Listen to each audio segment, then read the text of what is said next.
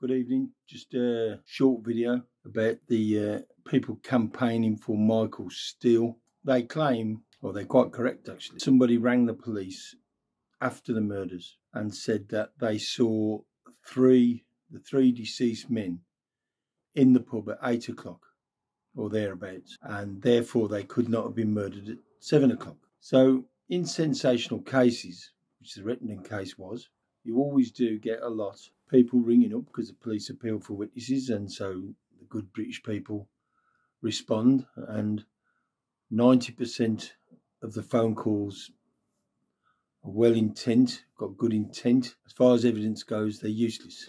The people supporting Steele have said yes, they were seen in the pub at 8 o'clock, therefore they couldn't have been dead at that time, and that supports our theory about this guy William Jasper, who allegedly murdered him around midnight or 2 o'clock, depending on which story of his you wish to believe.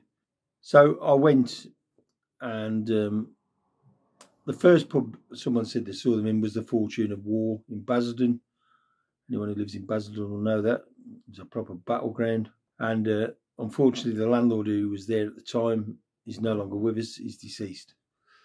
So I couldn't speak to him.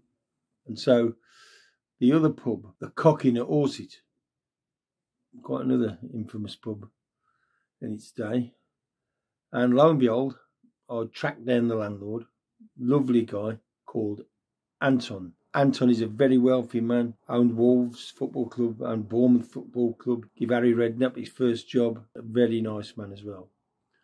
And like everybody else, he saw these appeals for information on the television, and being an upstanding guy, he rang the police and he said, yep, I see 3 guys matching their description in my pub, and rather than carry on talking about it, I'll let you listen to what he had to say.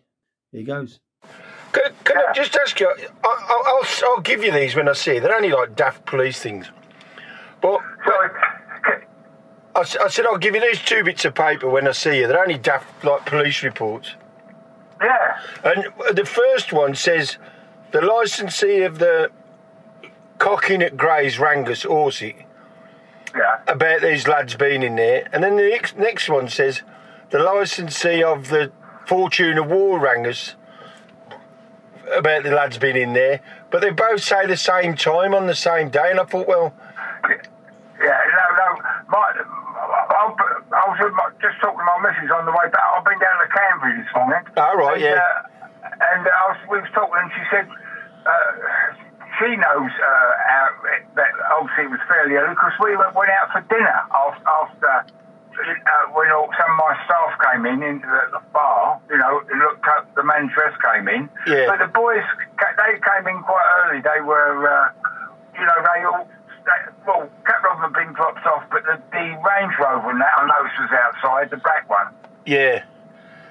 And but I'm saying, did you used to have the Fortune of War as well as the Cock at Orsett? No. I tell you what I did have. I had the Plough and Sale at Rettendon. Oh, right, yeah. At the same time. But I can't see how the police think it was in the same place at the same time. No, they were definitely in my place. I mean, Billy, Eddie, and it was everybody frequented that. Yeah, I know the lads. All the right people, if you know what I mean. Yeah. So did the police ever come and speak to you after you rang the police? No. You sort of knew them and you didn't know them, if you know what I mean. There's plenty of skullduggery going on some nights in there, but yeah. It was a real busy boozer, you know. You don't know who the 4th bloke was who was with them, no? You don't know who the 4th bloke was who was with them, or was there just 3 in the pub? Sorry, I've got to apologise, I'm going a bit deaf, I'm 80 years old. Oh, sorry, Anton, yeah. I used to be in a music game as well. Oh, did you? I used to manage bands and I used to sing. I had a couple of records in the charts. But just run that past me again. I said, was there four guys in the pub or 3? 3, oh, right, okay. Yeah, right, okay then. And you don't remember what they was wearing or nothing like that, no? Yeah, they all had big black coats on.